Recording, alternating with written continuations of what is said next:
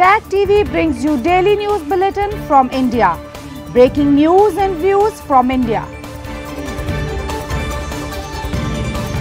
You're watching South Asia Newsline, and here the top stories we are tracking for you on Thursday, the 9th of May. Jaishankar meets his Moldavian counterpart amid diplomatic pressure. Operation Red Vani Payin concludes after 40 hours in Kulgam, 3 terrorists eliminated.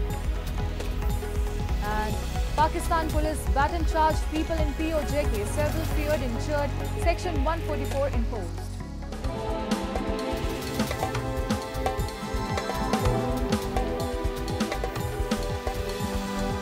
And now for all the details. Amid India-Maldives strained ties, Indian External Affairs Minister S. Jaishankar on Thursday met his Moldavian counterpart Musa Zamir and emphasized that India's cooperation has enhanced the security and well-being of the island nation.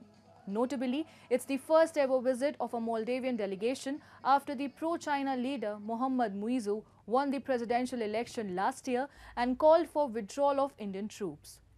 Zamir is on a 2-day official trip to India.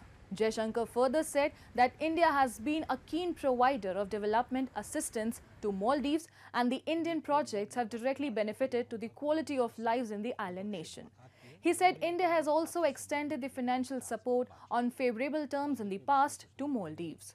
The ties between both the countries strained after 3 Moldavian deputy ministers made derogatory remarks against India and Prime Minister Narendra Modi on social media.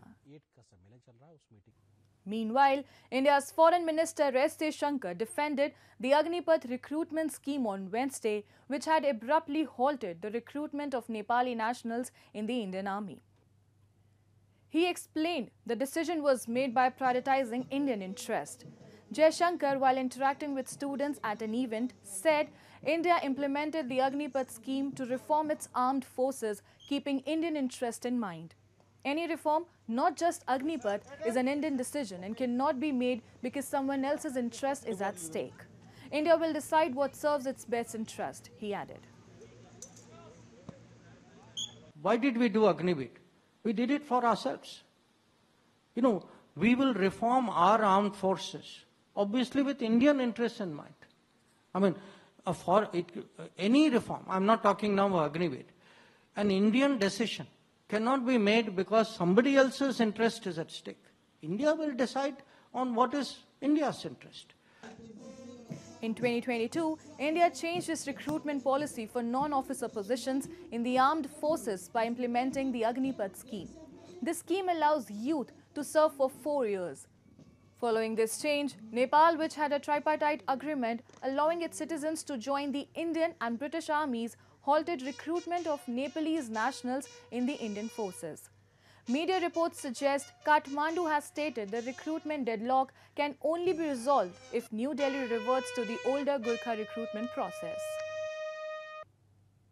And security forces concluded the Operation Red Vani Payin in Kulgam district of India's Jammu and Kashmir on Thursday, eliminating 3 terrorists in a 40-hour-long anti-terror operation. In a statement, Army's Chinar Corps said the joint operation was launched after receiving intelligence input about the presence of terrorists in the region on the night of May 6 and 7.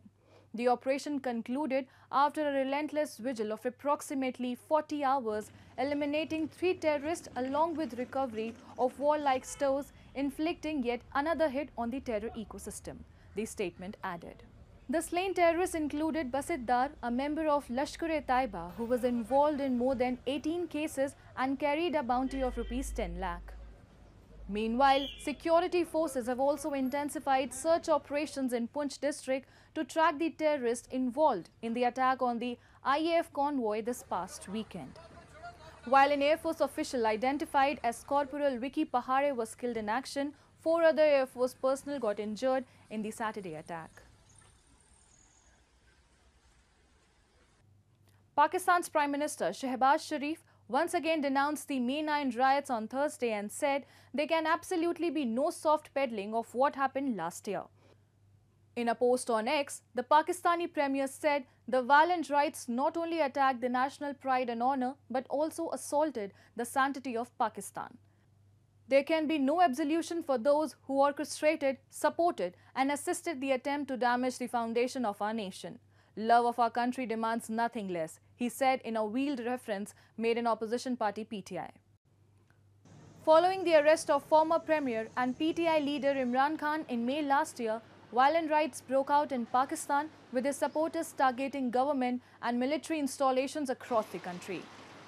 The violence led to a massive crackdown on Khan's PTI supporters, with several members announcing their resignation from the political party. However, Khan on Wednesday said he would not tender an apology for May 9 riots. Notably, the military, which has been in a loggerhead with Khan's PTI, has ruled out dialogue with the parties unless its leadership tenders a public apology over the May 9 riots. Meanwhile, Pakistan police on Thursday baton-charged people of Pakistan-occupied Jammu and Kashmir who were gathered to follow up their May 11 protests against skyrocketing inflation and load shedding. The recent attack has forced the angry protesters to prepone their protest to tomorrow. A report. A violent clash broke out between Pakistan police and people of Pakistan-occupied Jammu and Kashmir as the troops baton-charged the protesters who were gathered to follow up their May 11 protest, leaving several injured. The incident has forced the angry protesters to prepone their protest tomorrow. Pakistan police has imposed Section 144 in the region and has banned all the activities. Police has been deployed by Pakistan government to quell a protest in the region on May 11. Meanwhile, protesters also attacked Pakistan government official in retaliation as they said they already issued stern warnings to the authorities against resorting to any violent measures against them. Protesters said they are tired of skyrocketing inflation, load shedding and accused the Pakistan government of exploiting their region's natural resources. People also took an oath earlier on their holy book Quran that they will fight against oppression till their last breath. May 10 protest won't be the first time that the people in POJK have to hit the streets to demand even their basic rights. They long accused that the political leadership of Pakistan is least bothered about their issues. Committee डुडियाल के अंदर पुरतशद्दद वाक़यात जो हुकूमत और इंतजामिया की तरफ से आज किए गए हैं, उस हवाले से जो कॉल हमने 11 मई की दी हुई थी उसको रिवर्स करते हुए 10 मई की कॉल पूरे आज़ाद कश्मीर और बिलखसूस मुजफ्फराबाद के अंदर अनाउंस करने जा रहा हूं और कल पूरा आज़ाद कश्मीर, मेरी मुराद आज रात 12 बजे से पूरा आज़ाद कश्मीर बिलखसूस मुजफ्फराबाद मुकम्मल पहिया जाम और मुकम्मल शटर डाउन होगा. A London-based human rights group in a report on Wednesday informed that Sri Lanka's security forces abducted men and women from the ethnic Tamil minority and tortured them in custody long after the end of the bloody civil war in the South Asian island nation. The 26-year civil war between separatist Tamil insurgents and government forces ended in 2009. Rights group accused both sides of abuses during the conflict in which 80,000 to 1 lakh people died, according to United Nations estimates. The report cited details of 123 Tamils who said they were beaten, burnt, suffocated and sexually assaulted by Sri Lankan authorities between 2015 to 22. However, Sri Lankan government rejected the allegations of the report.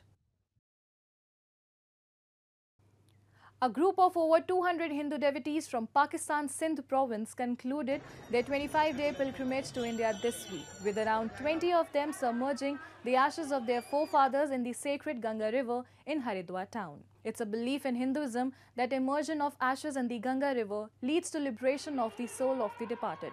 Enabled by special visas, these Pakistani pilgrims associated with Shardani Darbar in Sindh also visited the holy towns of Prayagraj and Ayodhya. हमारी total जो है 25 दिन की यात्रा थी. पहले रायपुर गए थे, बाद में अमरावती गए थे और फिर प्रयागराज, फिर अयोध्या गए थे. कल हम पहुंचे हरिद्वार. अपने पिताश्री की अस्थियां लेके आया था. आज वो जो है न गंगा में परवाही की है. और 200 से 300 के बीच हर वर्ष ये यात्री आते हैं. जहाँ की भी हम मांगते हैं वीज़ा वहाँ की मिलती है, क्योंकि ये एक विश्वास की भी बात होती है. और इस बार तो अयोध्या जी की भी वीज़ा मिली, वह एक बड़ी ऐतिहासिक बात है. That's That's all in tonight's edition. We'll see you same time tomorrow. Good night and take care.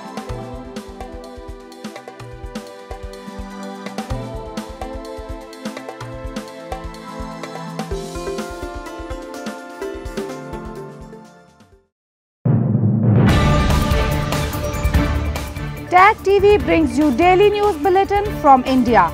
Breaking news and views from India.